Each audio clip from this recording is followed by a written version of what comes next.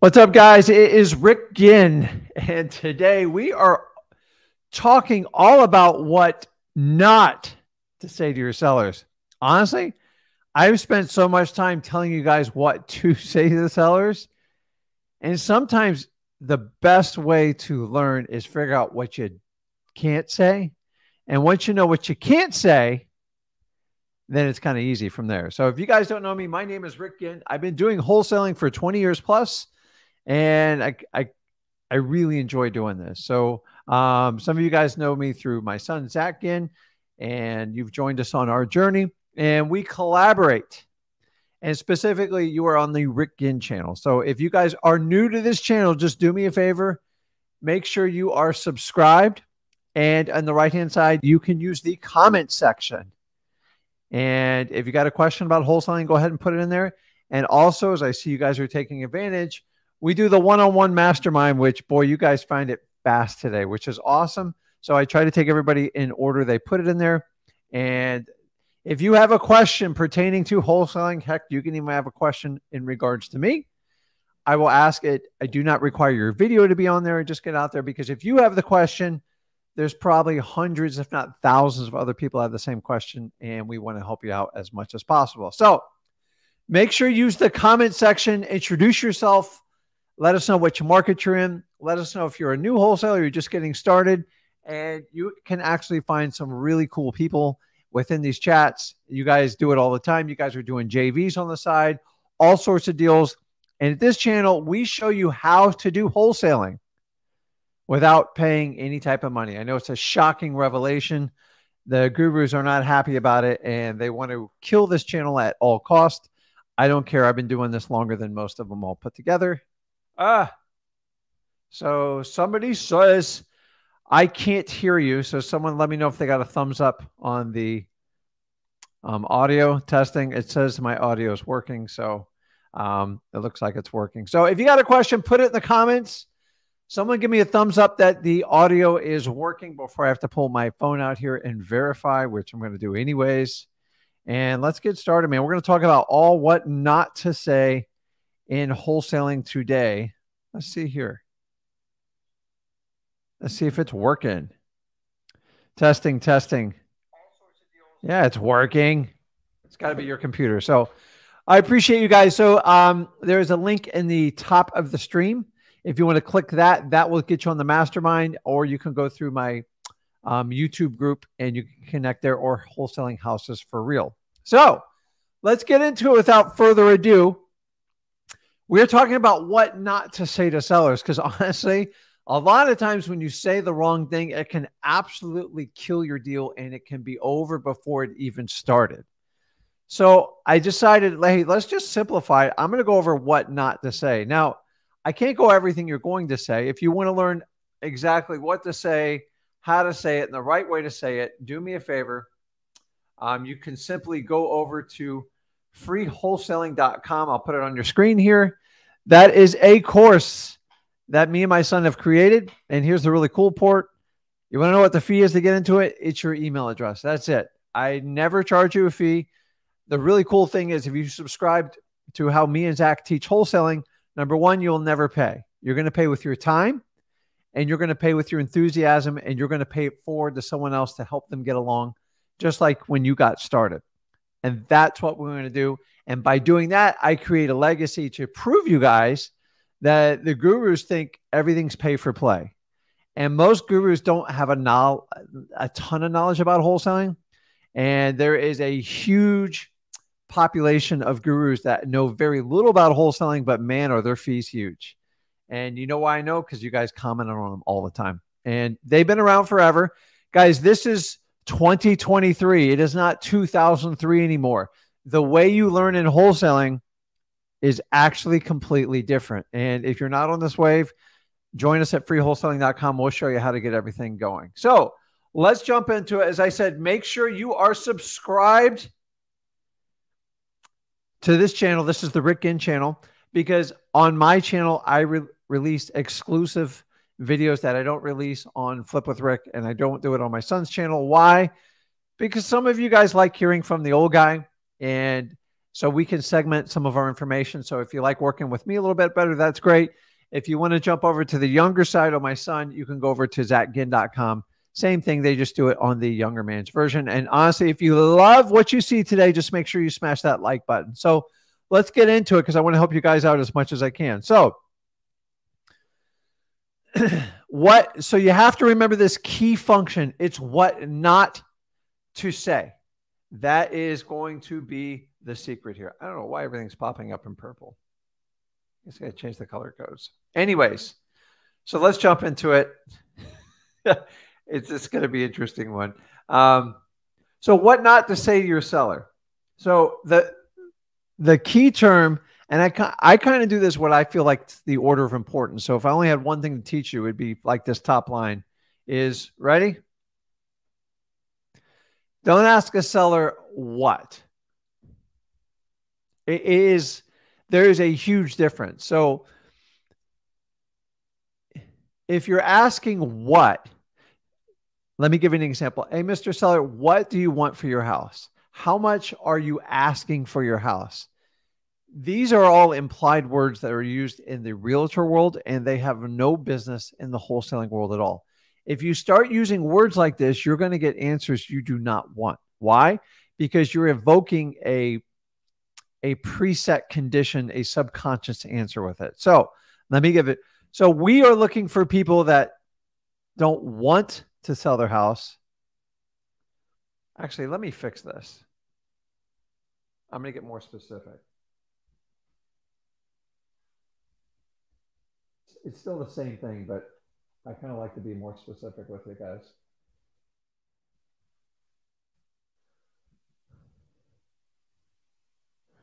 So when you talk about a want, you've got to understand a want is a want. I want a lot of things. You guys want a lot of things. We all want. If you ask a seller what they want, you're going to get a wish list 100% of the time. So when it comes to wholesaling, you have to be very careful what you ask for. So if you ask a seller what they want for the house, you're going to get a wish list price. How much you asking for the house? Wish list price. So how do we turn that around to our advantage? Number one, stop saying it. Do not use the word want. We are going to replace the word want and request what the seller needs. Okay. We are only buying properties where they have a high motivation to sell. They need to sell. They don't want to sell. You see, people who want to sell, go see a realtor. Go see my realtors. They'll take great care of you. And to be honest with you, you want to avoid those people like the plague because they're the ones that will drive you nuts, waste your time, never make a decision, ghost you, and will burn you out of wholesaling. So if you understand that when it comes time to ask questions, instead of saying, hey, Mr. Seller, what do you want for this house? Hey, Mr. Seller, what do you need to get out of this house? That it's complete brain switch. So both are subconscious, but we're looking for their subconscious bottom line price. If you ask them what they want, you're going to get their subconscious highest price. So we want to be here. And if you stop using the word want, you can now find out what they need. Because we all know what people want. They want everything. So they're all going to want $1 million for the house. So ask them what they need. So what do you need to get away to walk away from this house? From this. End of story. Replace the word want with need. And if you're not asking like that, you have the wrong seller. I'm telling you, if you just take that rule, it will change how you do wholesaling. So many of you guys are trying to fit a square peg in a round hole. It doesn't work that way. If the motivation's not there, do not waste your time. Asking questions like, what do you need for your house is something a realtor is. What should we ask for your house? Well, I think it's worth $500,000, but I like to ask $595,000. Well, let's see if someone will pay for it. It's not going to be us. So you've got to understand that. So want to need, guys, it is everything. I hear so many of you guys saying, what do you want for your house? No, Mr. Seller, what do you need to get? And when they say that, go, listen, like what's the number that gets this done for you? And when you say that, it is completely different on how you are responding to them. So the next thing is lying to sellers, man. You guys got to stop doing this. So many gurus out there teach you just fake it till you make it. It doesn't work that way. If you fake it till you make it, it means you never knew what you were doing in the first place. So you're only faking yourself out. So number one, when you get a question and you don't know the answer, you got a choice. You can either lie to your seller, and when you lie, you better write down your lie and put it in your CRM, because once you start lying, it is a rabbit hole you will keep spiraling down until you get caught. How are you going to get caught? There's no way to track your lies. So the easiest way to avoid lying is don't do it, number one. So if you don't know an answer, just say, listen, that is a great question, Mr. Seller. I have somebody on my team that I know they know the answer, and I'm going to see him later this afternoon. Do you mind if I run that by him? And do you mind if I come back at 5 and then we can go over it with you? Or can I call you at 5? Just don't lie to him. If you don't lie to him, you never have to worry about it and you don't get all stressed out. So many of you guys are running around like you are an absolute expert in real estate. It's okay in the beginning. I didn't know anything. I still don't know everything. When I don't know the answer, I just say, listen, I don't sit there and hang on it that I don't know. I said, that is a great question. And you know what? I want to get an expert to answer that. I have somebody on my team. Can I get back to you in a couple hours and give you the correct answer? Number one, they'll respect you. Number two, it's going to make them feel more at ease for you. And number three, you don't have to lie about it. I'm just telling you, if you would just take this little, stop lying to people. It sucks. Nobody can keep up with your lies. It's complete hogwash. So let's go over trigger words, because we're talking about what not to say to sellers. And guys, this is 21 years of experience. This is a big one right off the bat. And most of you are making this mistake right now. You ready? Stop telling people you're a wholesaler and investor. I know it's what you did. Well, Rick, I'm lying. You're not lying. The problem is you do not want to be stereotyped. Do you know that most realtors, when you use the word wholesaler, it is a negative connotation. They look at you like a used car salesman. It's the truth, guys. I'm a wholesaler. I have to deal with this all the time. Matter of fact, when I go to buy properties in the commercial arena, I am attacked as a wholesaler because I'm all over the net as a wholesaler and I can't really hide it. And I have properties that I'm paying cash for or traditional financing for millions of dollars, and they hold it over my head as a wholesaler. And honestly, it's a pain in the butt. So understanding, do not introduce yourself to the seller as a wholesaler investor. Well, Rick, what do I call myself? You're simply a cash buyer looking to buy a property in this neighborhood. I want to see if your home qualifies. That's it. Once you say wholesaler, they're like, uh-oh, here comes an aggressive used car salesman shark guy coming at me, or gal. And then investor kind of has the same, like it sounds like they have to make a killing off me to buy my house. So we want to avoid any type of preconceptions or anything like that. The best way you can do it is avoid the word wholesaler and investor. Are you lying? No, you're not. But the problem is it's so stereotyped, people will label you. It's like saying, if you say you're a football player, like, oh, you're one of those aggressive, crazy types of people. No, they just have a very high skill set. And so instead of someone saying, hey, am I a football player? They say, hey, I'm an athlete. So there's always a way around it when you want to do it and kind of go from there. Now, here's the next one. You ready for this? House and home. So you guys can go in the comments. Let me know, what do you think the difference between a house and a home is? It's, I'm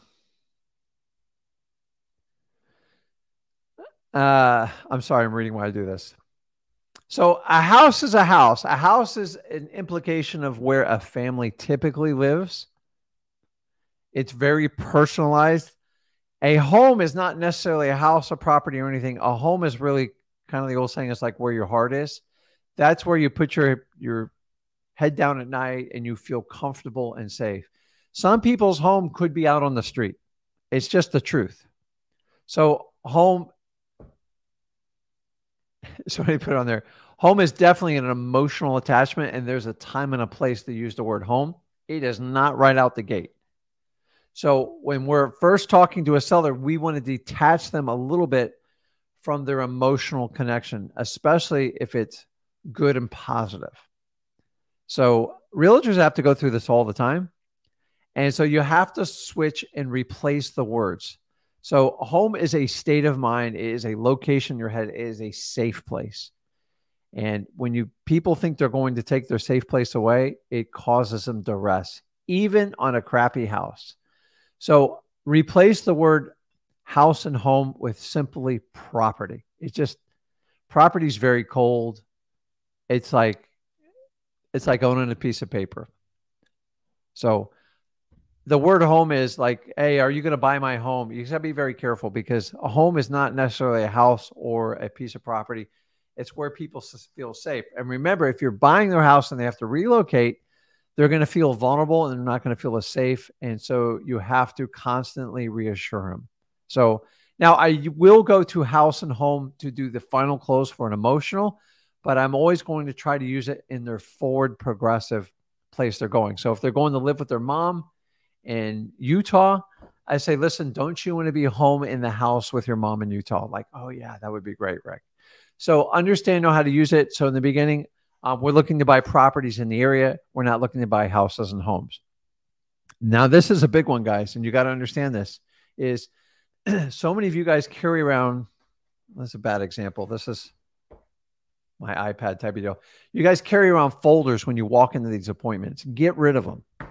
You should have nothing more than a pen in your pocket and maybe your cell phone, and make sure you put it on vibrate and nothing else. Why? Because it is human nature when you walk in with a bunch of paperwork and you're like little manila folders like I used to, and you have contracts sticking out, your seller will start to gravitate and wait for you to reach for it because they think the answer is in there and you do not get as much attention from them. So the best thing to do is leave it in your car. Go in, take a look at the house, build rapport, take a looks around. Remember, you can always come back, take pictures, take notes. But if you do not connect with them, build a rapport and turn it into a conversation, you don't have to worry about keeping notes, taking pictures, because you're not going to get a good deal. So there's something less intimidating when somebody walks in without paperwork. My favorite thing is when a realtor or another investor walks on a property, I have multiple bids going on. All I do is focus on the homeowner. That's all I do. I do not focus on the price. I do not focus on my competition. I focus and clearly listen to what the homeowner needs, and I make sure I address it. And we're going to get to the other parties that show up to these multiple bids because I got a way to deal with it. The other one is just the word contract. I don't know what it is, but this word just makes people tighten up. They freak out when they hear the word contract. They think of finality. They think that they're going to make a big financial mistake. So just replacing words, my favorite word to replace it with is just simple, the word agreement. Nobody's ever going to fight you on agreement. You can use autograph. Signature is kind of the same word. So agreement will replace the words like contract and signature, no problem. So now filler words. This is killer in wholesaling. A lot of times when you're with a seller and you think it's going the way you need to, they're giving you all the signs. You get to the end of your negotiation and you throw out and you make some sort of offer. So hopefully you're countering because you went and go for no, but there's this awkward silence. Instead of you letting 20, 30, or 50 seconds or even a minute go by, you use what we call filler words. I was brutally guilty of this in my first year, probably to my second year, is I couldn't stand the awkward silence. I felt like I was going to get kicked out of the house. So I would talk over in those gaps, and it would give the seller more and more time to think and try to come up with the best answer they could do. And the problem is, the longer you give them time to think about it, the more crap you're going to get. So when you use filler words because it's awkward, you're working against yourself. The reason you use those filler words is because you feel uncomfortable and it feels like you could cut the tension with a knife. And I get it, but using the words like just constantly. So most filler words that you keep going over the contract over and over and all the things you're going to do for them, you just sometimes have to let people make a decision or let them come up with a counter to get a deal. This is the part of the works of a negotiation that you cannot talk through. And it's painful and it's hard to learn, and you actually have to practice this skill. So when you make a pitch or an offer and it goes awkward silence, stay there. I don't know why, but what it does is it makes their brain work so much more powerful to come out with an answer. And honestly, you might not even get the answer you want, but you'll get finality to where it's going. So The more time you give them by putting in filler words, the more crap you're going to get back. So I want the raw emotional response when I get down to the numbers. And filler words, if you guys do it, it's going to kill you. You are better off as a newbie wholesaler just to shut your mouth and let them speak the words. So always think of negotiations as a volleyball match. When you serve the ball over, you can't talk until they tell you a response. And if you try to talk because they're taking time to forge their thoughts, you are killing your own negotiations deals. Guys, don't be the word filler.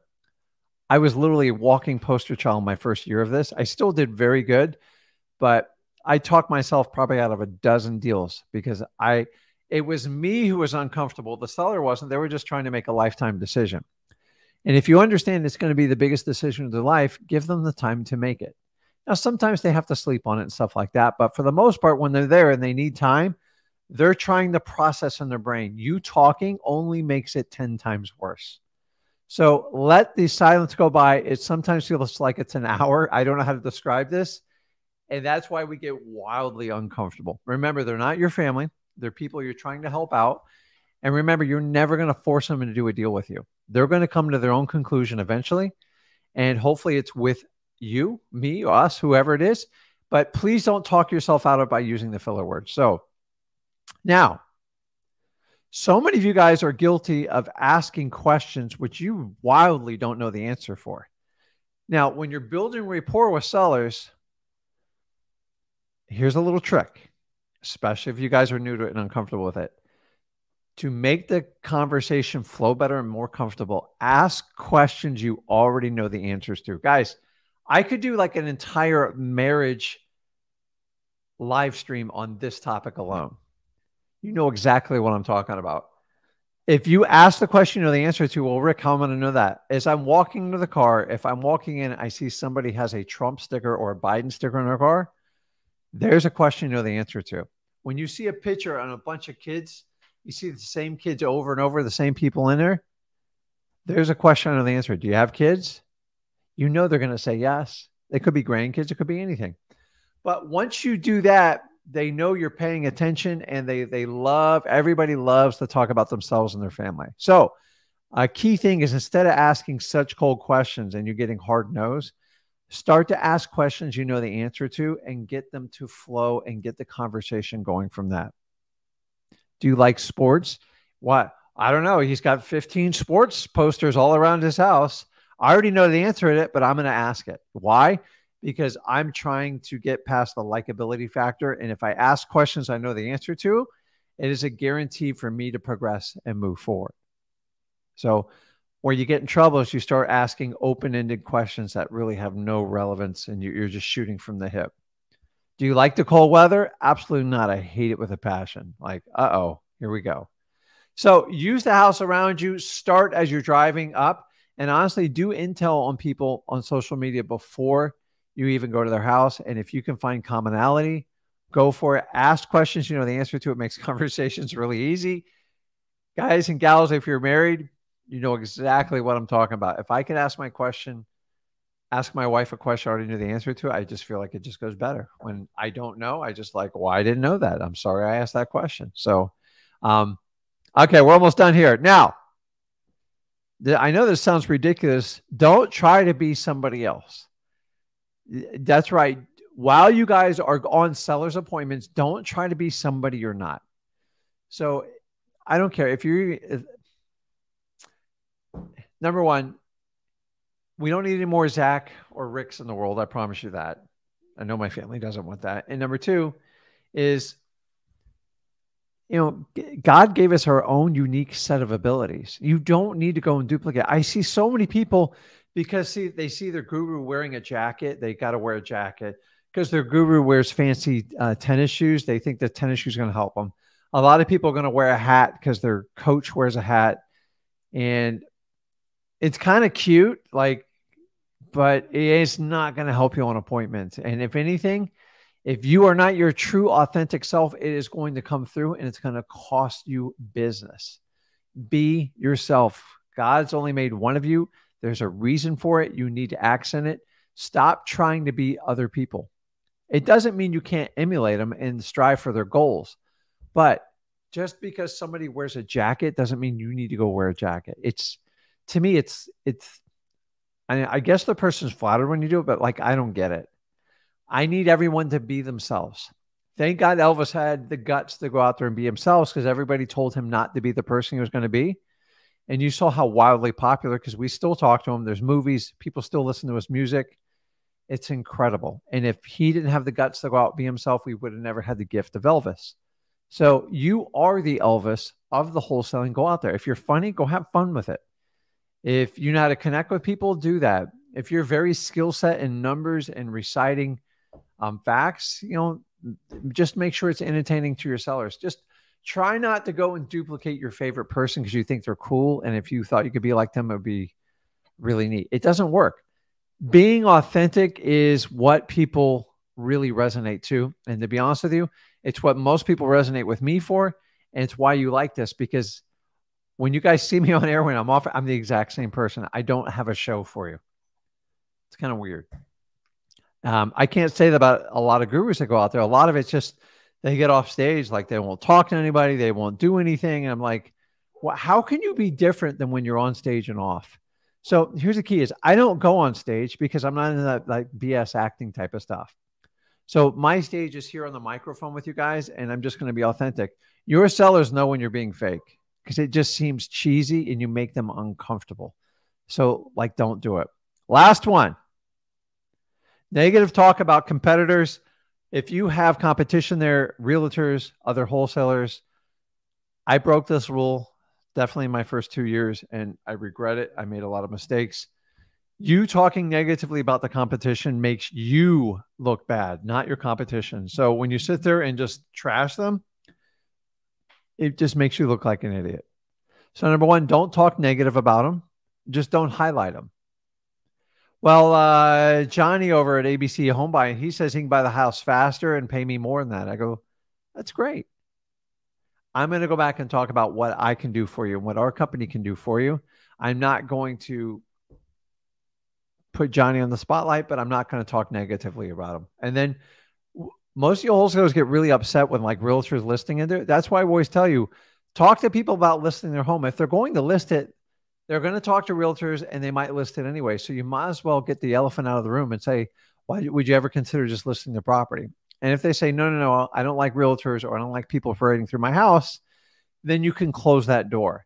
There's nothing worse when you go through the entire presentation and they tell you they're meeting with a realtor. That means you probably said something that made them uncomfortable or they lied to you in the initial qualifications. Either way, it's going to be wrong. So here's the bottom line. If you have competition, do not talk negatively in front of your seller about them. It just makes you look jealous. It makes you look scared and it makes you look incompetent. So whenever anyone trashes the competition in front of me, especially when I'm like, I got competing realtors or something like that, I just instantly, I know what's going on. And I usually think it's a reflection of that person. If they're so insecure and they're so negative, if they would just focus on the skills they offered, this would be much easier. So let me see here. That's it, guys. I mean, this is the basis of what not to say to sellers. And if you missed the first part of this, this is recorded, so it'll be there for you. Replace the word with what you want and what they need. Seller, what do you need to get for this house? So it just, you got to get somewhere. So Axon says home is a state of mind. You are correct there. What's up, Jason? How you doing? I had one other one here. Let's see here. Which one was I missed?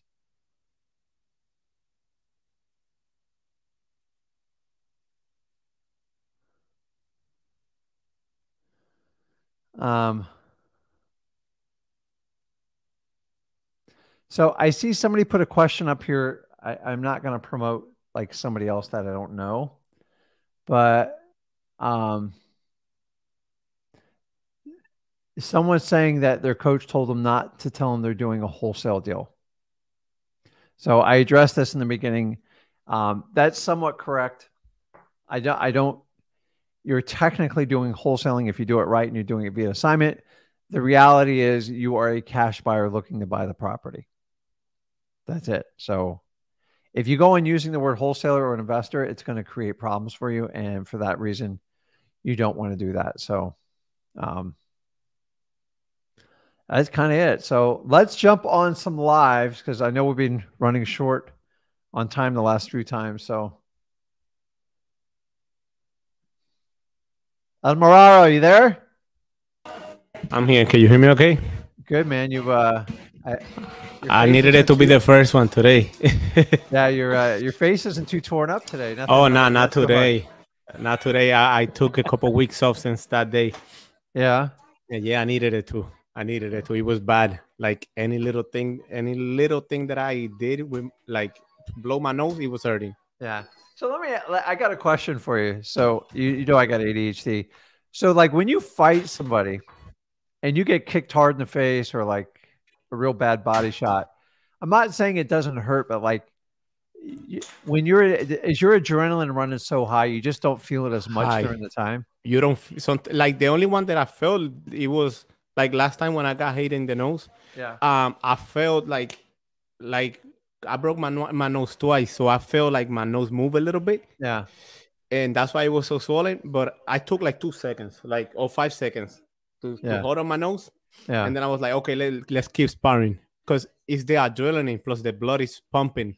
And it's like, okay, you hit me, but I'm coming back with something. No worries. You say something like that.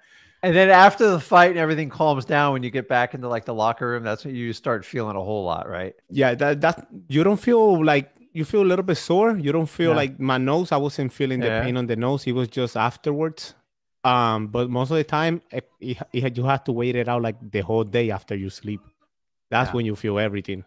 Yeah, especially those inside leg kicks and stuff, man. I see the welts falling on people, man. Those things just gotta. It's funny. I don't know how you guys do that, man. Because I would be one leg kick like that.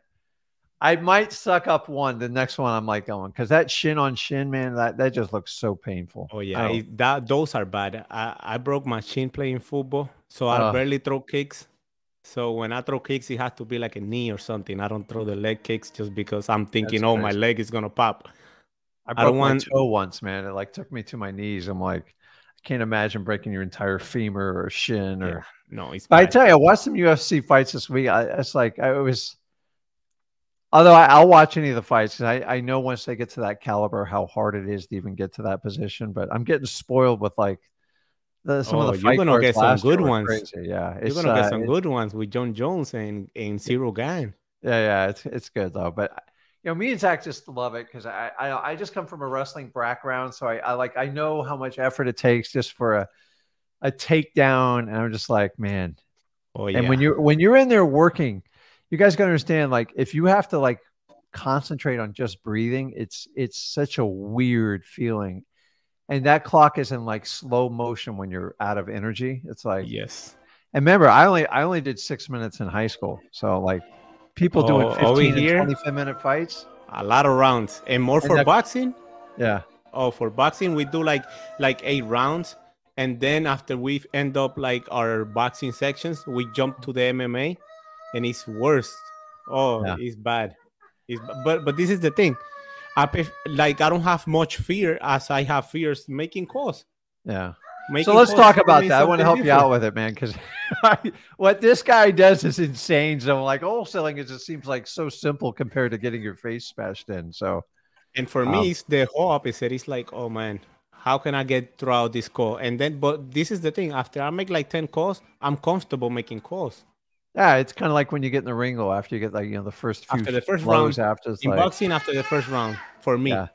But I remember when I used to wrestle. This is way back in high school. Every now and then, like a guy would grab you, and like when you feel that hand strength, you're just like, you kind of go like this, like, like I can't describe like hand strength when you're grappling. It's like, it feels like a truck just like pulling in with hydraulics. I'm like, yeah. And so you learned, like, if you guys ever want to know what wrestling, don't worry about bench press. Everything's back. Everything's back. So I looked at the guy. You see a guy with a huge back and this giant tattoo at like age 16, 17. I go, oh my God. I go, I'm going to get killed. But like, it's just, it's funny because so many of us talk ourselves out of the fight before it even happens.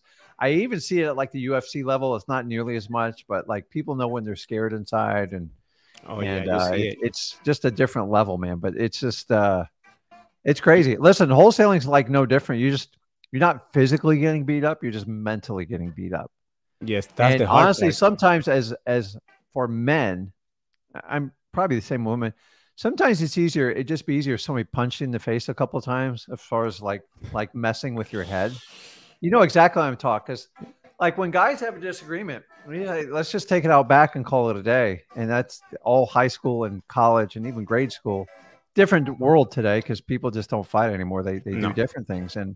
But like a lot of people have a massive fear of just cold calling. And I'm just like, I go, which would you rather do? Be punched in the face twice or like cold call? Like I take the 2 punches. I know what to expect. And you know what a lot of people struggle with is their own emotions.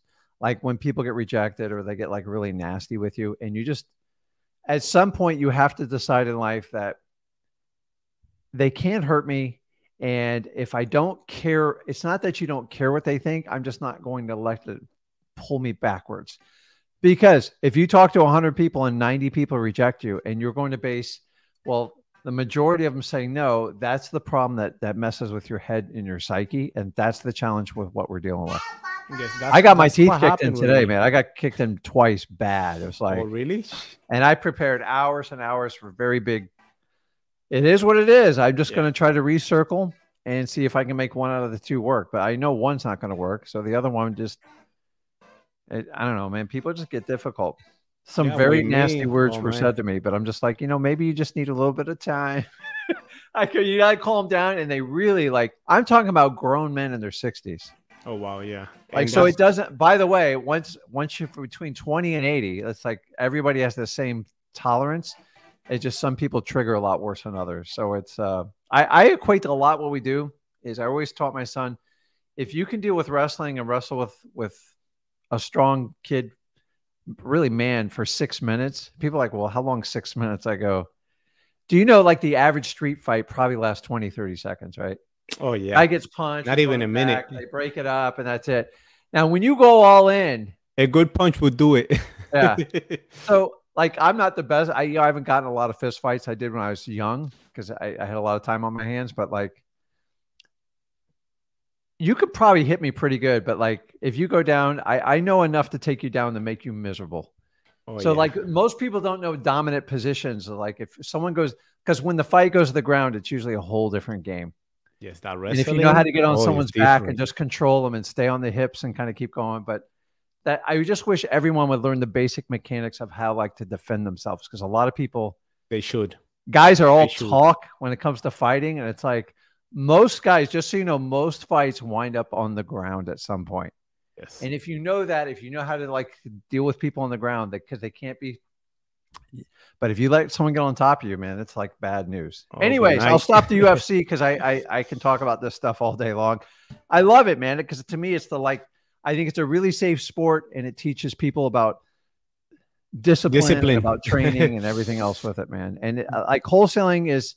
It's very different, but a lot of the stuff's the same, because I look at it like there's a lot of days, guys, like I just like, man, what do I do this for? And then I remind my days when I have huge wins. When I have a huge win, it fuels me for months, especially when I started out. So I get rejected by hundreds, if not thousands of people. I get 1 or 2 wins, and those 1 or 2 wins save me from doing my corporate job and everything else I did.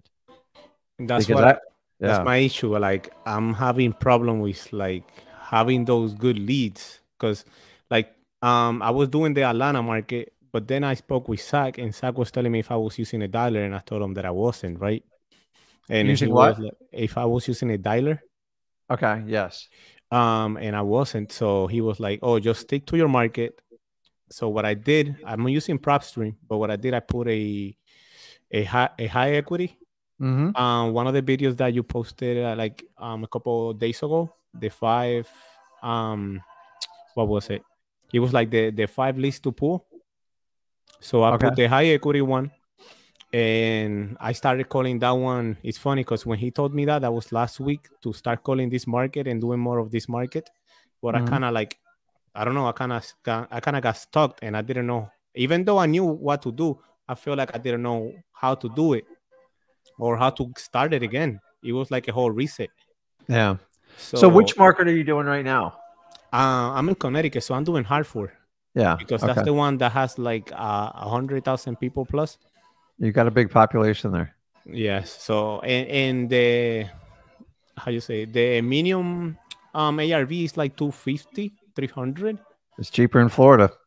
Yeah. So Florida went from 100 like to 440. I'm like, I've never like the numbers are staggering here. crazy. Yeah. And I but tried that's doing it like, over listen, there. if you can ever do stuff in like your backyard, it's usually either even though they're even higher price points, it's always easier because you don't have to learn the market. You kind of know which sides of town are which. But the problem is we are still in the middle of a market reset cycle, so to speak, and there's like sweet spots in it. So prices are still dropping. Some areas they're actually going up. As shocking as that sounds, we have parts in Florida where it's still challenging. I have one market like it. I've never seen anything like it before. It's like standing room only for deals. Oh, wow. So we're back to paying like a lot more for that. And then on the other side of town, I have to like go on the other extreme low. So the problem is if you're in a virtual market, it's hard to wrap your heads around when those the prices change and what your cash buyers need. The only difficult part in Florida is cash buyers. If it's under like 250, they're easy. Once it gets above 250, it's a lot of work. So 250, anything below is considered cheap in Florida, and it moves lightning fast, and they're standing room only. Once you approach 300, it's like a different ball game, and then once you get in the 350 to 450, it's a pain in the butt. I started in this market, they were $30,000 houses, so it's like it's just a number. I don't mind with that, but the biggest change we are all experiencing is what cash buyers will pay for stuff and their tolerance, and that's the challenge we're having with it. Um, so you switch from doing virtual to like the local market. Yes, So, but I'm still like calling, like I'm using PropStream to call. I'm gonna see if I can put the government list pretty soon because that's probably gonna be my best bet now because always. like this high equities feels like I'm calling, but I'm like, okay, like I don't even get good like leads. Like, and this is the thing. So how many have you called? I pulled 1,800, and I feel like I think I called like 300 today. Because And I'm nothing. doing by hand and nothing. Like there was one guy that was like, "Oh yeah, I'm in Puerto Rico," but as soon as I get from Puerto Rico, I'm thinking of selling. Yeah. That's the only one. But out of those calls, also all of them was like, "Nope, nope, nope, don't call me." So just to let you know, high equity is for those of you who don't know it, a high equity is just basically a list that they have a lot more equity in the house than they have debt on it. So what was your cutoff when you ran the high equity list? Percentage wise? I think I had like a 50 because Okay. Yeah, that's I about had right. a little bit too much Yeah. numbers. Yeah, as you get lower, they become more and more of a pain in the butt. Yes. And then if you get too high, they don't care. So like between 45 and 55 is kind of the sweet spot for high equity. But high equity, they're tough lists right now because we have the same challenge here in Florida with them. We run the crap. We have to run every list because we run so much marketing. Exactly. Our best lists still right now are government lists. They're harder to work. They take much more energy to get, and that's the only reason why we do better with them. So you're going to have to be very persistent and patient getting those lists because that's our challenge. Like we all have to draw straws in our company who has to chase the list for the month. So and for who's ever on the me, lowest on the totem pole. do I have to go to pull up the government list? Some of them I was seeing in free wholesaling that I can do them through the computer, but a lot of them. Some you can, but as I said, that it's all based on your local market. So every municipality, every county has a different way of doing it. The problem is they love to reject you on email. They like to do it on the phone. In person, it's a pain in the ass to turn you down. Yeah, it's a lot of work. It's like, so here's the challenge you deal with them. Like they're public record, but they have privacy policies against it. So they're all public records. You guys argue the wrong thing. You have to figure out how to penetrate their privacy policy, and you have to do it nicely. Yes. There's no argument they're not public records. They are, guys. But what the little filter they're catching you on is the privacy policy. So you have to befriend them and figure out how to get in there. The best way to, if you want to break into someone's house, make sure someone living in that house tells you how to do it. It's the same thing when you try to get these lists. Make sure somebody working in that government building knows how to get you in, but you're going to have to befriend them. You're going to have to compliment the heck out of them and just build a massive amount of rapport. That's how we do it. And by the way, I've been rejected multiple times. I send my wife in, she gets whatever, like, but women get more than guys. Like, it's just the truth. Exactly. You give me a woman on a phone versus a man, they get further. It's a fact, guys. Don't sit there and argue it. It's the truth. I'm sorry. Yeah, that's a fact. I love female acquisitions people. They're excellent for virtual and on the phone, but in person, I always worry about their safety. But it's true. So get those government lists and just get cracking on them. I think you're going to have a better success rate, but you just got to kind of keep grinding through them. And if I would have to pull up a list from PropStream that you recommend that it could do better than the Hayokori, which one should I try? In PropStream, I would try the vacant list and the pre-probate. Pre-probate and vacant. Those right off the bat. Now I got like 600 of those. I swear. you don't have to pull them every month. In your case, I'd pull it like once a quarter, and just give it a shot. And then make sure you filter the ones that are on market on MLS on the filters. Like it's funny because I filter the vacant ones, and I did exactly what you said just now. Should I do 2 years of ownership as well, minimum? Because I did it. That's how it's up to you. So I always tell everybody, come a ninja like list warrior, and you just play around with it. But in the beginning, like the problem with the pre-probates, there's not a lot to begin with. So, because even if you get a list of 100, you're probably going to call like half of them because like your common sense says this is ridiculous. Like some of them are like vacant piece of land, like nowhere. Like some of it you can kind of look at. So, just, get through it. The pre-probates and the vacant work well because you only got to pull them like once a quarter. And that list is already built in your subscription, so it doesn't cost you anymore. And then I would add the government list because where there's smoke, there's fire. This is usually going to be your freshest leads on people that are going to need help. And by the way, the market should get worse all the way through the end of this year. I've already watched all the data. Q4 seems like I don't think a whole lot. Nothing's going to get better between now and November, December. So you got to look at it. So the idea is figure out your method of madness as soon as possible, and just get into a rhythm and just like keep it going. I rather anybody stay local to home because it's just easier in the long run. Yeah, and the funny thing is, by the summer, I should be in Florida because my girlfriend was been thinking for moving like 3 years ago, and this summer we decided even if I don't make a deal, I'm still gonna move out there. I have like a family member out there. So what part of Florida? My friend lives in Leesburg. Okay, Leesburg, yeah. That's where he lives in. So I guess I'm gonna go through that area first. Yeah, you can spar as long as you promise not to smash my face in and break my arm. I promise I won't. So I got one last question for you. Do you guys test like breaking points of like submissions of what you can handle? Like, because it's when you get in the ring and they're got an arm bar wrenched. Before a fight, if I know I have a fight, and my friend like Brennan, the one that's gonna fight in Las Vegas, if he has a fight, we have to test each other. We hit ourselves hard to knock ourselves out sometimes. Yeah. But once we know we hurt one of us, if I hurt him, he kind of stops. Yeah. And if he hurts me, he kind of like take it more light then. And let me ask you, do you have to like at least?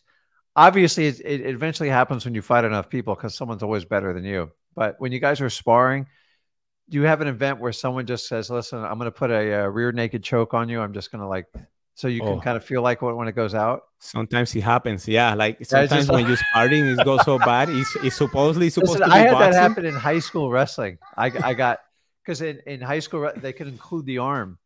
And if they're good enough and they're powerful enough, they can still choke you out. But I was always curious. I'm like, because people understand it's not comfortable. You just black out from lack of oxygen. You usually come right back. But yes. But man, That's how it feels. When you It guys feels wrench bad. those necks and stuff, I'm like, man, it's just, I'd be tapping out so fast, man. It's Oh, like, you should see us when we spar, and it's funny. The guy he's fighting yeah, in Las Vegas. He's fight for American Top Team yeah. in Well, Florida. you come to Florida, man. Let's, you gotta like help me get some seeds. I just love it, dude. I think it's just, to me, like I used to watch this type of fighting, and like when they did it back in like 90, 91, when it was just chaotic. Two guys just went in there. That was crazy back then. Somebody Yeah, that didn't know how to fight. Now you look at it, it's like it's so specialized. Honestly, it's like unless you're an extreme, in my opinion, unless you're an extreme athlete, you have to train most of your entire life to do this. Kids start out grappling and wrestling, and if they can figure that out, which is actually one of the harder parts, because a lot of guys who fight, they don't want to wrestle, and when they go against a guy who can wrestle, it's just tough. So wholesaling is the same thing. You got to just kind of figure out each facet. You just got to figure out how to get leads. And then you figure out like submissions and everything else. I'm like, you know, you do creative finance, you do wholesaling, you do all sorts of stuff on it, but just get your core skills down.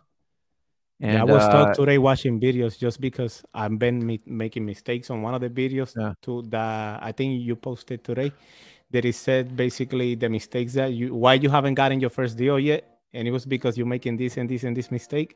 Yeah. And I was making 3 of them. And I'm like, okay, I'm not staying in one of like stick to one basically market. Yeah. Follow just like one like rule, keeping to this one. Like all these little things that I'm watching is like, okay, I was making mistakes at this, so now I have to stay consistent, but at this. So think about the training you do in MMA. Like I remember when my son, the first time I sent him out to wrestling, you know what I told him? Because I knew the guy was going to destroy him. They threw him on the varsity team. I just said, I told my son, I go, don't get pinned. That's it. That was your goal. Because I knew there was no chance he was going to win. Like he had a half Nelson, you know, and a single leg takedown. That's all he knew. He only wrestled for like a month. Oh, and the coach goes, hey, I'm gonna throw you in. We got a I go, dude, like doesn't like, he'll get it. I go, it's just because people understand, like you progress as a person over 4 years. The same thing happens in wholesaling. It's like you just got one move. You just got to call people, and eventually you'll figure it out. But like I remember looking at him, he's like, "What do you mean don't get pinned?" I'm like, "Don't get pinned." Now, he didn't get pointed out either. As like he won, like he lost 14-2. But I'm like, okay. And then we used to progress, and they say, "Hey, we got to get 5 points in this match." I go, "You just need to get a takedown better than before." And you just kind of do it. And then then after that, they hit the weight room, he figured out conditioning. And then at the point, whereas when he got really good, like he didn't need me anymore. He's like, Dad, you're like, and I wasn't that good. And sometimes training your own kid is the worst thing you can do. And you just got to let him make the mistakes and train. And then I couldn't keep him out of the weight room. He conditioned, he'd run 10 miles. And just like, he just came, he's like, I'm just going to, and then he said, now I'm going to make everybody pay for the crap I was put through. And that's where we kind of got to it. And that's how I look at wholesaling. Your first year or two, you're just like, hey, I just don't want to get pinned. I don't want to get sued. I don't want anything. And like, you just keep making, and you just, okay, I'm going to get a few more points here. I'm going to get a few more points. And after a while, and all those failures you've ever had in wholesaling, one day they become your best ally. It's the weirdest things. I know a lot of people say it like that. Honestly, guys, I just got ran under the bus under a deal. I partnered up with someone. I trusted them. Yeah, no, they didn't do their part of it. I go, I appreciate it. Now I know where I stand. I know where I will never be near you again. And that's fine. Like I do a lot of deals. I'm not worried about it, but you figure people out quickly. So like, if you keep doing the same thing over and over and you're getting the same crappy results, then it's on you. We all have to make pivots with it. So keep doing what you're doing. You're still in the, I don't want to get pinned phase. And like, how do I move forward with this? And you're doing it. So just do the 2 lists I told you about and add the government list, and then just keep pressing forward. Okay. Definitely will. I'm going to keep you posted as well. Okay. Definitely, man. Okay, buddy. Keep in touch. I got some information for the next one. What's that? About the whole fighting. Like you have to go see something nice. I don't want to bore I'll tell you after. I know everybody has a fight, but like I love like Florida. So now like me and my son go out and we seek all like the the local low level fights, but it's a little weird. We have some problems with it because they can get little secret. You know what you should go see? What? Let's say I'm going to go sparring to another gym. Mm-hmm. Just sparring in another gym, it Yeah. gets better than a fight. I'm telling you. Yeah. Oh Oh, man, we my don't my respect friend none used of to them. back in the day before it started. My friend started. Uh, I think it was Imperial down in like Coconut Grove, but it was just such a financial undertaking, and the economy was rough. That was like 2012, 13. And he used to like dude, some of the most amazing names and pictures like back in the day. But the problem is once the corporations kind of took over UFC with sponsorships and stuff, and Yes. then you had like teams and like it was he's like it's crazy because I'm supposed to have all these 8 guys here and then they're going to bring in their team and I can't charge them and then this guy coaches and he lost millions of dollars. It was like Oh really cool, man. but I'm like because he asked me for a loan, I'm like there's no way. There's no way, No. man. I get out of this. It's like you have the top food chain and then like and it's going to be interesting with see what Jake Paul like he guarantees he's going to change like The mixed pay. martial arts, but Hopefully he gets the pay. yeah. He make it better because honestly they're not paying much. No, Not I know. even over Well, here. you have the top. I honestly don't think, and I'm not knocking like Dana White, but I think when he retires and stuff, I think a lot of changes will probably come about. But we'll see. They got to take care It's of these gonna people change. better. Yeah, we'll It's see, gonna man. change for sure. Okay, bud. I'll talk to you soon, man. Thank you Go for get your it. time. Appreciate Okay, it. see ya. Xavier, are you there? Sorry about all the fight talk, guys. I just No, I enjoy the UFC, man. you all right? I'm here. You can hear me? Yeah, man. How you doing? Hey, I'm doing good. So yesterday I talked to Zach about a property that I was talking with the seller about, and basically he wants 165,000 for it. Well, that's his price. He originally wanted 200K, but I talked him down to 165. But I found out Okay, that the units will each sell. It's a duplex, so each unit could be rented out for 1,000. So got it. Zach Zach said try to make my max allowable offer 150,000. But I'm trying to lock it up for 130. Do you have any advice? And I just talked to Zach yesterday. So what's what state are you at? You don't have to give me the exact market. oh, I'm in Michigan. I'm the college kid. I talked to you I talked to you like earlier, like September. But I'm in college right now. So this is back home and well, I can say that it's in Kalamazoo, Michigan. So Okay. Is it?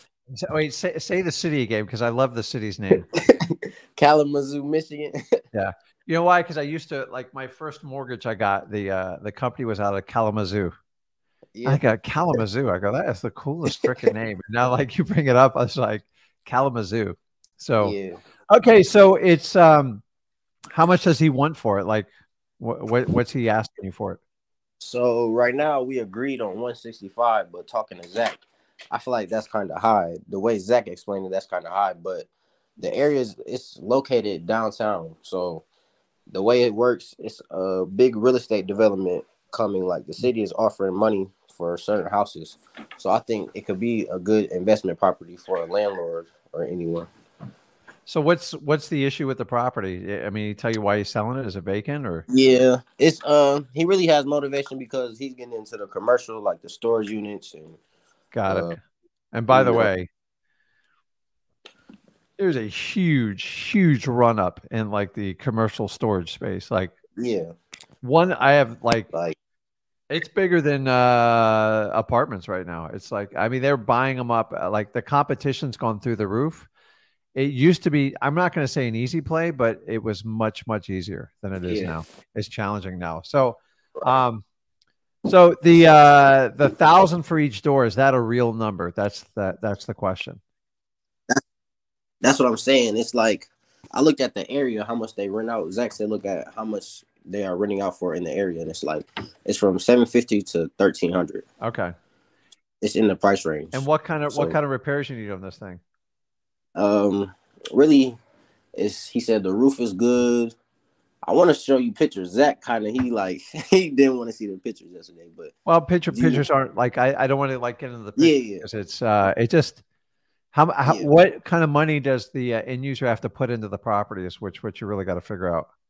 Yeah, I feel like it's around the work is going to need. It's no stove inside, nothing. So It's gonna need around like 30 to 50,000 to be a decent property.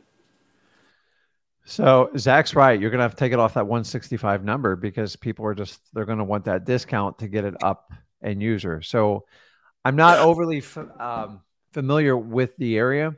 You got to find out what a cash buyer is really willing to pay for it. Like in Florida, duplexes, they still go really fast because people like them. That's what I'm saying. You know how to do do you know how to calculate the return on investment on this? I do not, but I was just doing it by 70%. Yeah. I was doing here's how landlords and investors are going to calculate this for you. It's real simple. You want to take the net. So say it earned $2,000 a year, $2,000 a month. Multiply that by 12. That's 24,000. And let's just say it cost, I don't know, 4,000 between the tax and insurance. So it yields about $20,000 a month. You just divide that by the price and you get the yield. So if you divide that by, say, 130K, that gives you around a 15% return. Right. Okay. Which is, by the way, is the same thing as a cap rate. So basically, it says if someone were to invest X amount of money into it, they would get about a 15% return. 15% is respectable. If the number gets too high, it usually means they're going to lose their ass because they're probably not going to get their capital back. And if the number's too low, it has to be like a crazy, insane property, like next to a Starbucks or a Home Depot or something like that. So the problem is at 160, you have to sell it at a certain number to make money. So if you try to sell it at 150, 160, which sounds like with the repairs is what you're going to wind up being at. That's why he's trying to tell you take off that number, because people, like, there's a certain number they won't go below to get a return on.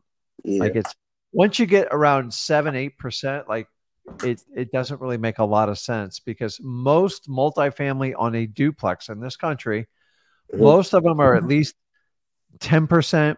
And usually the max is around 18-19%, depending on how much repair they need. So you want to be priced somewhere in the middle. So I've taught you kind of how to calculate that number. Yeah. Because in the end, this is what they're always going to say. They're going to figure out how much money you have to put into it and how much of a return they're going to get. And that's why I always ask investors, what do you expect to get a return on, like when you buy properties like this? And someone will say, a lot of them will say 10 to 12%. That's why Zach's trying to have you target 15. Because you got some room to negotiate it. That when someone says I can get a 30% return on a property like that, I know it's fake, because very rarely are you going to get that from somebody. Because, by the way, I bought them like that and I lost my ass almost every time, because you can't fix sometimes where a property is located. So if it's in a bad neighborhood or there's a ton of crime, as nice as you make the property, you cannot fix the surrounding area of those types of deals. So those are the only ones you got to kind of watch for. But with the repairs and stuff, I would just try to get the best discount you can, because you got to sell it to someone and make a profit on it. So, so I don't know what the numbers are going in the area. The most that thing would sell for theoretically would be around 200K, which would give you around the 10% mark, but people are going to want to take off for repairs and stuff like that. So you're going to have to find out what that number is. So did you ink the contract yet? No, I did not make it yet, because I was going to write it out last night, but I'm like, I don't know. Just say, listen, I didn't figure, I forgot about the repairs, and just listen, after thinking about the best I can do is 130. Just see what he says. The worst he's going to do is say no to you. You can renegotiate it. Even if you get it 135, 145, you got room in it to sell it, because I think you're going to wind up selling around the 160 to 170 mark when it's said and done. Yeah, that's what I'm saying. And even 150 wouldn't be bad. It's just 15K off what he's asking for, but that'll be the closest I can get. You're better. So you're in a better position, because once you ink that thing, this is a brutal conversation to have. Yeah. Yeah. And just go, listen, I talked to my partner, man. Like he can't go above this number. Right. And then if you need to go above that number, you can say, listen, I'll kick in the difference. You can have a reason to go up to it. But always you always go for like as cheap as you can possibly get them, because in today's market, you've got to pass savings on to your cash buyers, because they are a major pain in the butt right now. And they have a lot of stuff coming their way. So they're sitting back going, okay, at the right price, I'll buy it for this. Yeah. And I haven't even talked to a cash buyer yet. I mean, I haven't found have one more conversation. At worst case scenario, you'll find out what this guy's bottom line number is. Yeah. And then if you have to think about it one more day and then start talking to cash buyers to see if you can even get them up to that number, you could kind of do that way, but you can't give out the address when you do that. Otherwise, they're going to backdoor you. So do not give out an address until you have it under contract. Yeah. And is the whole thing vacant, or is there a tenant on one side? Oh, it's all vacant, both of them. Yeah, that'd be an easy one, the wholesale. You just got to find out the price market. So the other thing I do is I start calling cash buyers tomorrow to see, hey, I got this size duplex in this area, needs about 20, 30K worth of work. You know, where do you think you could come in? Let me see if I can get it done for you. Okay. And just say, listen, I'm working with a seller if it makes sense. And some people are like, man, if I can't find anything below like 180 in those neighborhoods. Yeah. So get some intel from your cash buyers. So when you talk to them, you can have a little bit of a confidence level. Yeah. Because sometimes in these market guys, I do a little bit what we call reverse wholesaling. When someone gives me ridiculous numbers, I don't think he's giving me ridiculous numbers. Yeah, no. Is like they're motivated, but the number doesn't work. So what I do is I go, okay, well, let me think about it. And I go out to all my cash buyers. I go, listen, I got this 3-2 on the south side of town. It's about 1,500 square feet. I probably get to you around 175. Needs about 15, 20K worth of work. Oh, he goes, dude, I'll take 10 of them if you got them like that. I'm like, 175. Okay. Then I go straight back. And when you negotiate with a seller and you know exactly what you can sell for it, it's a whole new ball game, man. It's like, but here's the secret, guys. You can't share addresses when you do it because they're just going to cut you out of it. Yeah, because I was talking to a realtor. Yeah, because a lot of us are walking away from deals. We just can't make it work because the cash buyers are much more difficult. So instead of just saying, screw you, I don't want to ever deal with you anymore, I go, well, I tell you what, give me a day or two to think about it. Let me see if I can scrape that up. And then I'm going to go out there and call everybody I know. And once I find someone that's like for real, then I'm going to start working it and doing it that way. Because sometimes when prices are dropping, you don't know where the bottom is. And if you do the reverse wholesaling, who cares? Like I've made hundreds of thousands of dollars just using that technique where I was going to walk away. And sometimes I've lost out on deals. Someone signs a contract a day or two later. I missed it. I go, crap, I left 25 grand up in the air because I wasn't comfortable, but that's the business. But it being vacant, stuff like that, I would try to get under contract and go crazy on it because duplexes are still very attractive in the United States. Yeah. Exactly. 2 properties for one, they're financeable, like they're perfect. To me, I'd rather do a duplex, triplex, or a quadplex opposed to a single family any day because it's just easier, especially for the landlords. So Zach's 100% on. Like dude, I trained the kid. So like, trust me, he knows what he's talking about. Yeah, I already know. That's why I wanted to talk to you too. And then also with finding my cash buyer, do you think I should just, call title companies? Call everybody. Call everybody. Like honestly, you cannot call enough people in today's market. The days of calling 2 or 3 cash buyers, it's over, man. If I told you what we went through with cash buyers in our business, you wouldn't even believe it. We have one person full time. That's all they do, because they follow. So, guys, every cash buyer you've had before 2023, the whole business has reset. Okay. That because when people aren't buying, they're not buying. They're not useful to you. So you got to find someone. Someone's always looking to buy a property. Like you've got to understand, there's always someone looking to buy a property. Just like when someone's selling a bottle of water, someone's always looking to buy. You told me 20, 30 years ago, you could sell a bottle of water for $2. I'd say like, you got to be nuts. You can just drink it out of the hose.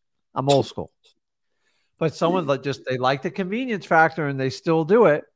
Matter of fact, I saw the other day, there's a brilliant guy that went out there, just show you everything's for sale life. You know, these energy drinks, there's such colorful labels and people pay like $5 for them. You know what I'm talking about, right? The Red Bulls and all that other stuff. Oh, yeah. So apparently there's a guy who just sells, like, I guess kids think it's really cool to drink these drinks. And he just sells, I think, flat water and like carbonated water in these things. And he sells them for like $3.99. And he's making millions doing it. Wow. So he's not really selling energy. No, he's marketing to the kids that want to look cool, but like be healthy. I'm just like, oh, okay, yeah. Oh, that makes sense. Like, that's crazy. Yeah. Is that absolutely nuts? And he says a majority of my budget is spent on marketing. He's like, it all comes down to marketing. So it's so funny, man, how people act. So, but remember, you got to call as many cash buyers as possible and be careful when you call your title companies.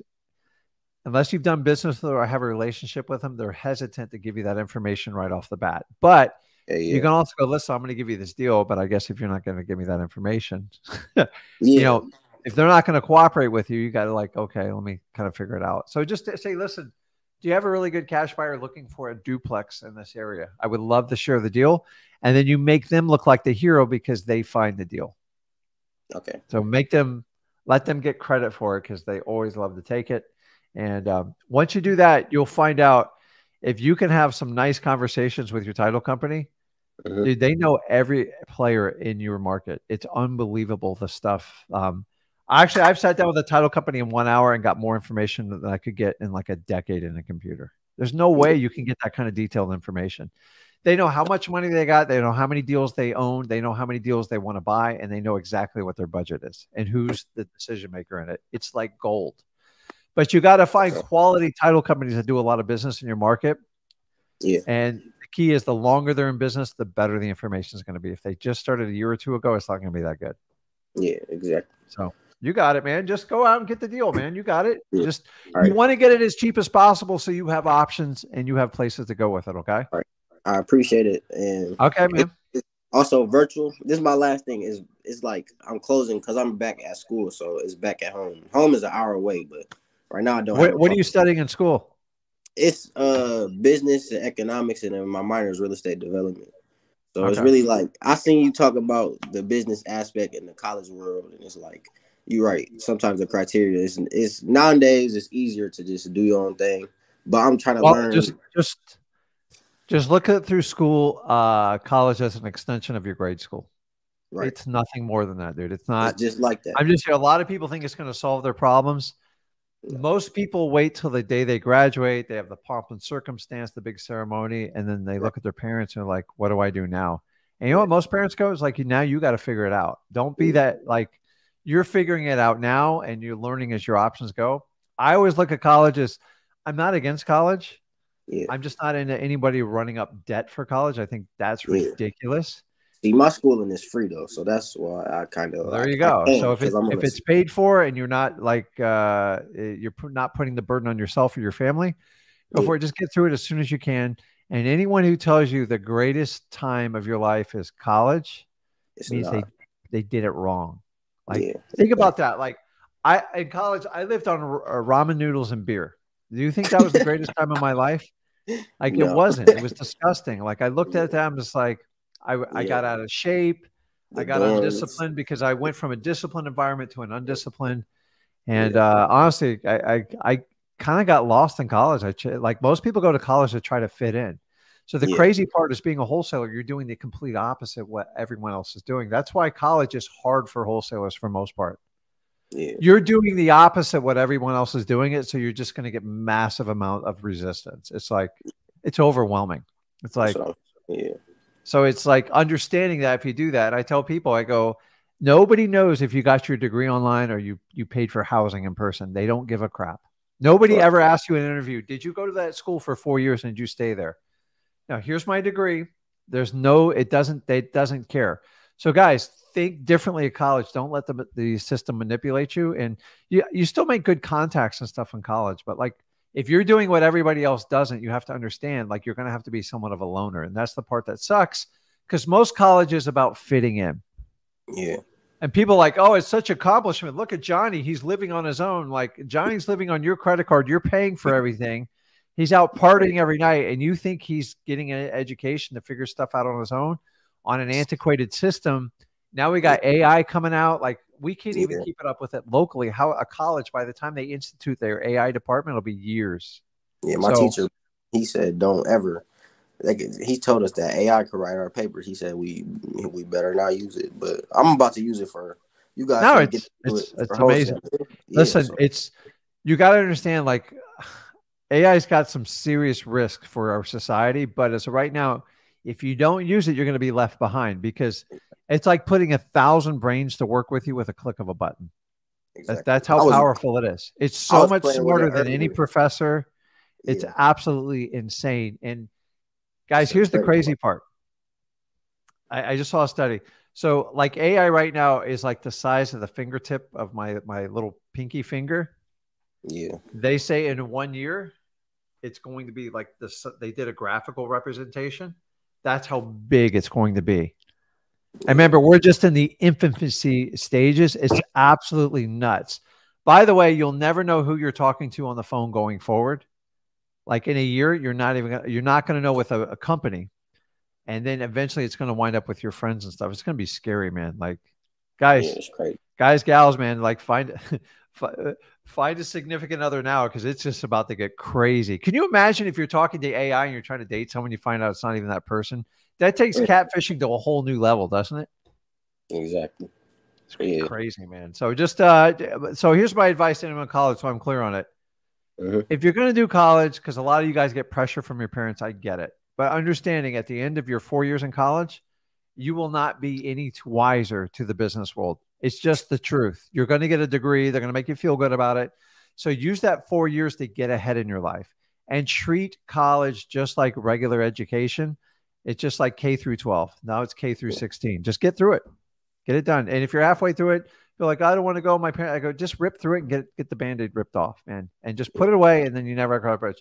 But getting your master's and your doctorate, unless you want to do some sort of teaching or it's required, why would you ever get a master's in business for what? Unless you plan on becoming a professor, don't do it.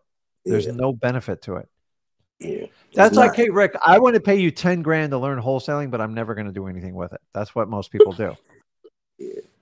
Okay, that's fine. Right. So, okay, bud, get it. Let me know how it works out, man. Get that deal. All right, thank you. Okay, man. So, Ryan, what's going on, man? What's going on, Rick? So sporting the American flags back there, man. You look cold, man. It is cold. I know you're feeling it too. I'm over here. I just made up. Like my brain stops working when it gets too cold. I don't know. Like it's like Florida, man. We're just my place here is not meant for the cold. Yeah, I can't ever. Boy, it's just as bad every time. But yeah. All right. Let me explain to you what happened today because I had. Shoot, let's go. Yeah, I had my first appointment today with a seller, and so it actually all happened kind of in one day. So I had called her earlier around like 1, built MCTP over the phone, built solid report. And so I was like, all right, I'd love to walk through the property, get a better idea of it. So I actually went over there an hour later and it went good, man. Like I was doing good. I was like, and so I got to the very end of it, conditioned her. She was ready to make a decision. And so we agreed on a number and I knew it was something that was very, it was feasible. It was, going to be something that I could work with for sure. And so I was basically just like, if this is something I could get written up today, would you be cool if, we could maybe get the ball rolling? And she was like, yeah, but I want to run this by my real estate friend. And I'm like, oh God. Yeah. And obviously I'm not just going to be like, no, like you can't, like, we got to either do this now. Like, I don't want to, that's just would seem shady. And so I was like, I understand, and so she calls him up and I'm assuming he's a realtor. And, he gets on the phone and dude, this man just starts interrogating me. He's like, oh, what are the terms of your contract, blah, blah. And this is where he started going crazy is when he heard that I want a 30-day inspection. He was like, oh, you won't need that. He was like, that's unrealistic. He was like, basically, and this is, so I'm on the phone. He's on speaker. Seller's right next to me. He was like, oh yeah, I wouldn't go into a contract. I just wouldn't do that.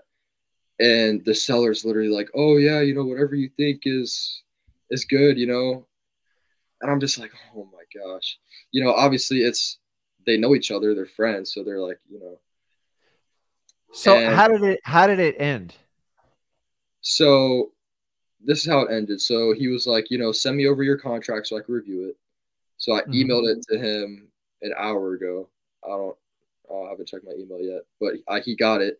So he's basically just like, he's going to go over it and then he's going to review it and then he's going to talk to the seller and basically be, the seller will get back to me, as far as, if she wants to move forward with me or not. But I was like, Did you submit an offer? I did.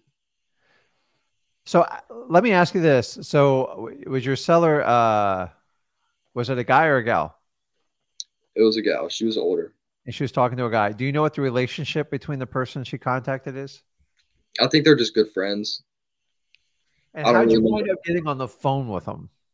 So it was a driving for dollars lead, and called her up. She answered, and are you the owner? Blah blah. You want to sell? Yes. I was like, okay, cool. I'd actually be interested in buying the property. Yeah. And so that's when I built MCTP. Her husband passed away. It's a decent sized home, so she's looking to downsize. It's dated. It needs updates, maybe some AC work, and so we kind of discussed price on the phone. I was like, so you were on the phone with her. You weren't with her physically, right? Yes, but then I went over to the property like an hour later. And that's when you got on the phone with her friend. Yeah. So at the end of the in-person appointment, he was like, okay, let me call up my real estate friend, whatever. And I was like, okay. And then he answered, and then she was like, oh, do you want to talk to the buyer? He's here. I'm like, sure. Yeah. So good news, bad news is, listen, you're never going to know it all in the beginning. So like, just do it. Like sometimes you just have to do it. There's a better way to handle this, and I want to train you right now, and then I'll show everybody else who's listening when it comes up, because the last thing you ever want to do, especially on the first physical meeting, is get on like a 3-way phone call with a stranger. It's by the way, it will never go well. Yeah, I feel like the first rule is you have to understand is, who is this person? Is it her lawyer? Is it a realtor friend? Is it a brother? Is it a sister? You've got to know the relationship, because it's key. Because if you don't know the relationship, you have no idea what you're walking into. And in any sales situation, you try to avoid the unknown at all cost. So when you do that, go, hey, let me get their information. You don't talk badly about them. You're just trying to find out, what am I going to be dealing with? What are going to be the challenges? So if you know they're a lawyer, they're going to eat the paperwork up. And if it's a realtor, they're going to eat the price up. And if you know it's a family member, they think everyone's screwing them outside of the family. So knowing what you're up against is half the battle. So you going in with no information, dude, you got guts. Because you don't know that, Lo. So it's fine. You're kind of going in blindly, courageous, but you'll know in the future. So in the future, know who it is. Number 2, don't do that phone call. And here's the reason is, what you want to do before she switches. She seemed to really like you. Did she like the price you were offering? Yeah, we had agreed on the price, and then she was like, "Oh, yeah."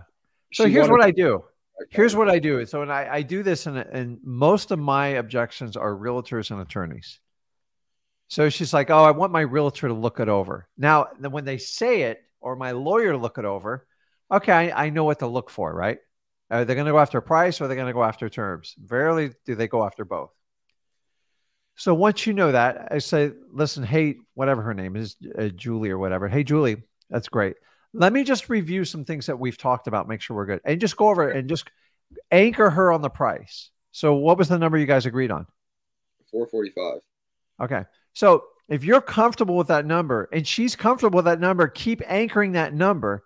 So when her third-party friend kind of say, you're getting screwed on that number, I'm like, but Judy, we talked about this earlier. You were 100% fine with it. Yeah. She's like, yeah, you're right. Why do I? So it's like, so I set lawyers up perfectly. I anchor the seller on the price.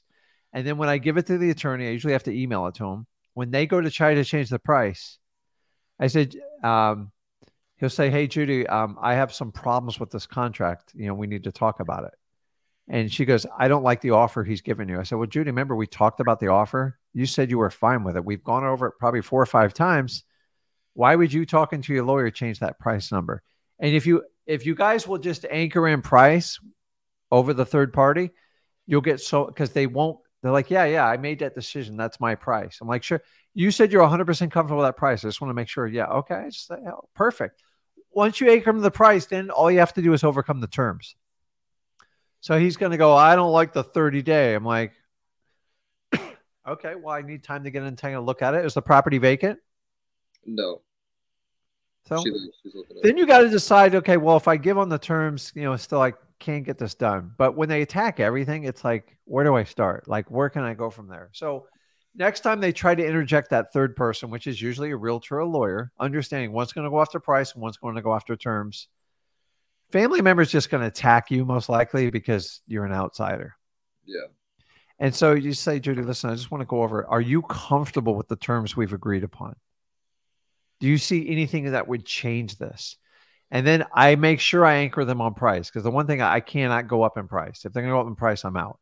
So now when you have that conversation is what I usually do is get them off the phone, and you can have the conversation one-on-one with them. That way you can't be held like accountable for everything you say.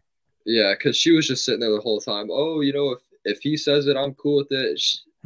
She was just going with whatever he was saying, and he was just really not liking that 30-day inspection. He was basically just like, "Oh, you know why? Because really it well, number one, it's his opinion, and number two, it puts him a power situation. There's not much you can overcome with it. So you got to be like, listen, Julius, listen, I value your family members, friends, stuff. I wouldn't give up. You're still in good shape, but I think you were pretty comfortable with the price and the terms. The reason I'm doing that is because I got to make sure I got to look at everything, and I want to make sure I can move forward with this. So if I go in and tell you it's 10 days, I need more time, I'd rather just be honest and upfront and tell you. Yeah. And she's like, you know what? Yeah, that's right. I do respect you for doing that. And you got to keep going with the reasons. So what you do is make a list of all the crap he came up with, which is mostly going to be BS, and just work your way through it. Because number one, I say, hey, listen, is your friend a licensed realtor? Oh, he's not? Oh, okay. Yeah. I mean, I looked through the website and all, like, I'm pretty sure he's definitely like licensed and whatnot. So just kind of go backward. But whenever it comes up to a third party, like, do not take that phone call right there, because it's just identify who they are and then anchor the price with your seller. Because when the price comes up, and she's like, I already agreed to the price. Once she says she's agreed to the price, there's nothing the guy or the gal on the other line can do or say, because they're like, oh, crap, they already made up their mind. Yeah, I was trying to figure out a way to kind of like get that through her head. Like, look, if we agree on the number. So you can't. So when they're on the phone, you can't challenge anything he says, because he has the relationship with her, and there's nothing you can do.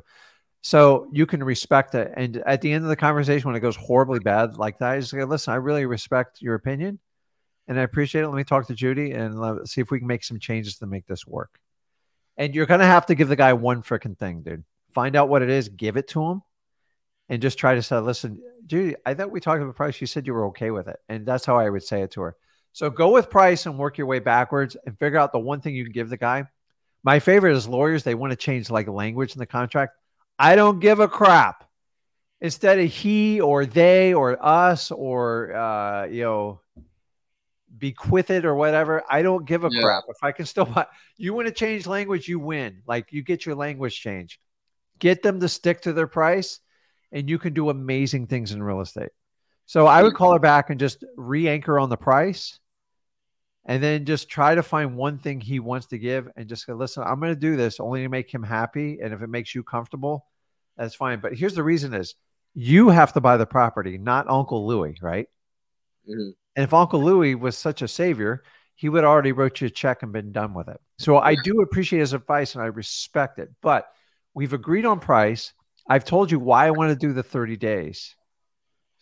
Find one thing to give him and see if you can close her on that. And that's how I would do it. But try to avoid that third party phone call, because you're just going to get, you will be running under the bus every time when you do those guys. And if you have to do it, do the phone call separately. So number one, your client doesn't hear what happens. And if the guy wants to start screaming at you, you just like, oh, I listen. He had some. And so when someone calls me out and cusses me out, which is usually what they do, I go, he had some good points to make. That's all I say, just like that, because I'm like, he's not an expert. He's not a real estate agent. And if he was so good, he'd just buy the house himself. And sometimes I go like this. I go, Judy, I'm confused. Am I buying it or is Uncle Louie buying it? So my favorite objection is I always get, the neighbor wants to buy the house. It's called FOMO, fear of missing out. I'm like, well, that's interesting. They have a house with a mortgage, so they're magically going to come up with $250,000 cash to buy your house. Yeah. I've never seen that happen before, but let's give it a shot. If he can give you a proof of funds with the cash statement, I will support this 100%. Nobody to this date has ever bought a house from the neighbor. I usually have to pay a little bit more, negotiate, but like, I don't care. So the good thing is you just kept moving forward in spite of, and that's why I'm telling you guys, that's how wholesaling works. You don't know every answer and you get like these weird things. Like I wouldn't have known when I started my first year, same thing. I would have probably done the same thing you did. You tried to overcome them and close them. Those are impossible odds to overcome. So what you want to do is call them on like another line. You just filter what they say and say, listen, Uncle Johnny had some good points, but I think we've agreed on the price. He would like to go from a 30-day inspection to like a 21. I can probably do that if we can agree to a contract today. And that's how I do it. Just go back there and do it that way. You'll be fine. Yeah. I don't know how I could have avoided. No, I just don't do the phone call because it. So yeah, that's what I'm saying. Hang up with her and usually wait 3 or 4 hours because when she calls them, they get all jacked and charged. They're like, okay, I'm going to give it to Ryan. He thinks he's penetrating our family. I'm going to show him who's boss. Yeah. And then you just got to keep your cool when they start screaming at you and just like, because if you start screaming and cursing back to them, you guarantee you're not going to get a deal. Yeah, because she basically just called him and he answered. I'm just like, oh shoot, like I got to deal with this now. You want to hear a funny story? When I was younger, I got a really good deal on a property once, and it was an older lady, and I begged her family to help out. Begged them. She had like 8 kids, not one. No. I had to help her with an estate sale. I mean, I got to know this lady really well. This is back when I did everything myself. The day of closing, 12 people showed up screaming at you, piece of crap. This is the flip with Rick guy. I go, listen, I'm 100% transparent what I do. Yeah. I felt, and I just looked, I finally looked at him. I go, just like this. They go, I can't believe you're doing this. I go, fine, I'm out. I don't need this. I want to help. She wants to sell the house.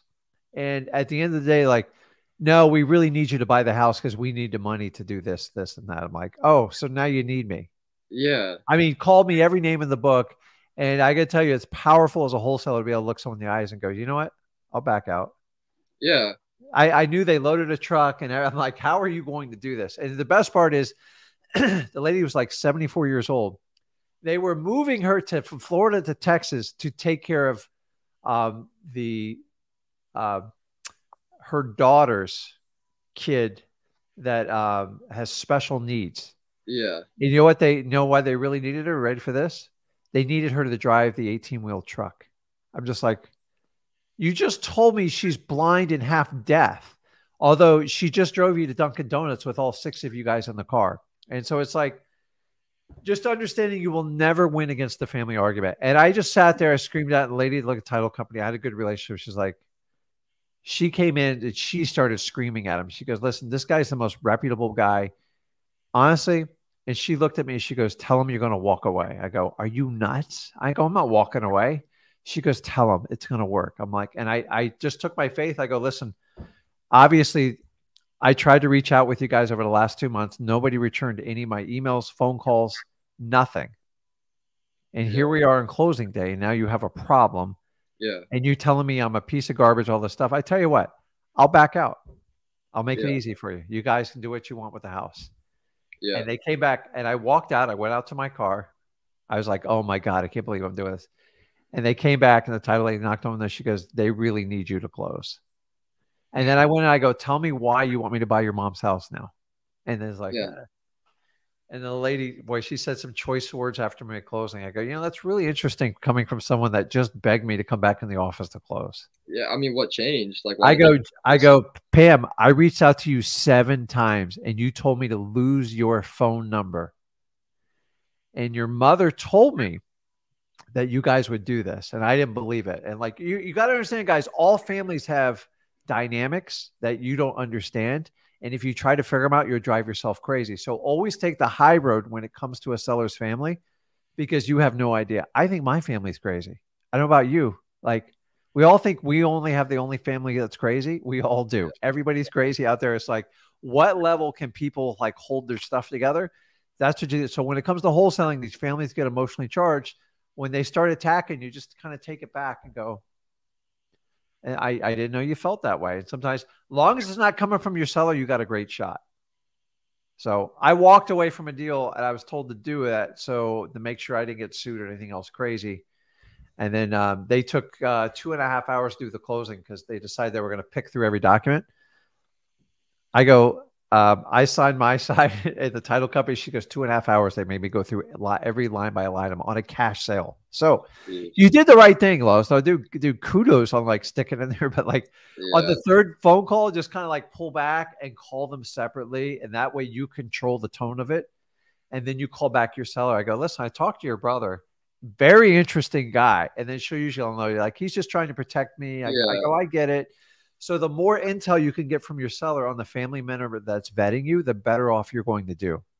Yeah. Because going in cold, you're just like, oh my God. Like, yeah, she was just dying for his input. Like, she's like, no matter, I could have given her $1 for the home, I feel like. And she would have been like, oh, let me see what Mel has to say. And I'm like, talk to her. At the end of the day, I think like he knows probably what I want to do with it.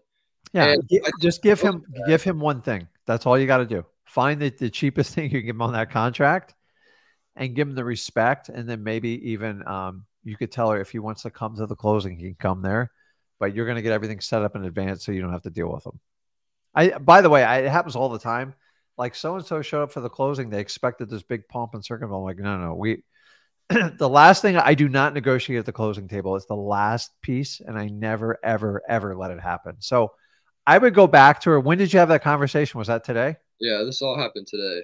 I do it tomorrow and just kind of go, hey, just let that ship simmer, and hopefully he never calls you and she asks him 1 or 2 more questions and you can move forward. It's a progression. She feels like she's too nice and she probably has someone to protect her. Yeah. I go, listen, I'm going to give you a fair deal, but like, here's the deal. It's my money and this is what I can do. And you can't do stuff just to make other family members happy. You can make exceptions, but you can't just change the deal. If she won't change the price and you know the price works, then find a way to go forward with it. Let me know if you want a JV on it. Like I'll figure a way to do it with you if it makes sense. So yeah, I'll see. I'm gonna give her a call tomorrow. See, I'm assuming he's gonna call her and be like, oh, he wants to sign the contract. He's probably not going to be able to close, blah, blah, blah. When in reality, it's like, I will close on it. If I have to go back and get a reduction, it is what it is. But I think he's just, I don't know what's. He just like, listen, there's a lot of negative people. So you could probably look the guy up and figure out like what his tone is just off of his social media. That's the beauty of social media. Mm-hmm. Like, honestly, I can go in someone's social media account. I can tell you right away if they're a negative person. It's too easy. It's like, when people are negative, everything around them is negative. It's terrible. Life sucks. I don't want to do this. And positive people do the opposite. They just want to be around people that energize them and keep them up. And I'm fine with that too. So do a little research, but tomorrow you got to reach out to her and follow up with it and give the guy one thing and just move forward. And sometimes she'll go like this. She goes, he's a little crazy sometimes. He's just trying to protect me. And go, listen, I get it. He's trying to protect you. You go, listen, I'm going to treat you just like as I would my mother. And I love my mother. But like you want to sell, I want to buy. We have to create a win-win situation. I got to get something that works for me. I want to get something that works for you. So I'm being upfront with you and transparent. If that makes me guilty, then I'm guilty. So like your brother was right on that part. And just move forward. Yeah. And when he comes up, don't talk negatively about him and just keep moving forward. So this goes back to the beginning of my conversation when I said what not to do. Do not talk negatively about him. It won't work. Yeah, I was holding my breath, man. As bad as you want to do it, I'm like, oh, I just want to punch this guy's lights out. It's like, but you can't go MMA on him. It just doesn't work. So dude, that's powerful because a lot of people are clammed up and go, I don't even know what to do. Like a lot of people just quit when a guy starts yelling at you on the other line, just go. So if you ever get caught in that situation and go, okay, well, these are all things to consider and get off the phone and then go back to your seller and treat that person like they're in the rear of your mirror, and hopefully you don't have to do that phone call again. Because if you have to call him every time, it'll be painful. But hopefully I'll eventually tell you like, I never really liked him, but like he always does try to protect me. I'm like, I might as well have been on the MLS talking to him as a realtor, and she. So here's how you can set him up. Go, listen, if you want, he can come to the closing. Nothing happens at the closing. It's a setup. I don't show up to the closing. I'm not going to be there because they come to the closing looking to fight. Yeah. Like, they come in like every time we go to the closing, I'm like, I wish I had a 2-bay mirror. I'm like, I don't go to the closing. So Yeah. I set them up on purpose. Like, go to the closing. I think they're going to protect you. Like, go for it. The deal's already done before the closing. Yeah. Tell them to go to the closing. That way you can protect her. Uh-huh. So let me know how it works out, man. You got it. All right. Okay, Sure. man. All right. I appreciate it. Love this stuff, man. So guys, whenever you get that person that wants to like challenge you, especially on the phone, you just gotta like, don't attack them and just go, yeah, that's interesting. Don't even say, I'm sorry you feel that way, because it's insulting. And then just regroup back to your seller and go, listen, we were okay on the price, right? So once you anchor the price and the person tells you to change the price, it's 2 overcoming 1. If you do it the other way, it's 2 overcoming you, and it's not going to win. So once you anchor your sell on that price, you can easily overcome that objection. So, dude, kudos for Ryan going out there doing it. A lot of people like freeze up on it. So guys, remember, a lot of times in wholesaling, we just have to move forward in spite of not knowing everything, and you'll make mistakes, but that's how you make money while you learn. Don't wait and try to study this business 2 to 4 years like college teaches you. It doesn't work that way. So your failures are what actually make you a success in wholesaling, and you have to remember it. So guys, please make sure you are subscribed to this channel. I got some really cool stuff dropping this week, and Zach will be on tomorrow on Flip with Rick. And then I'll be back on Thursday and Friday. We could do the one-on-one lives. Make sure you subscribe to Rick Ginn. Make sure you hit that like button.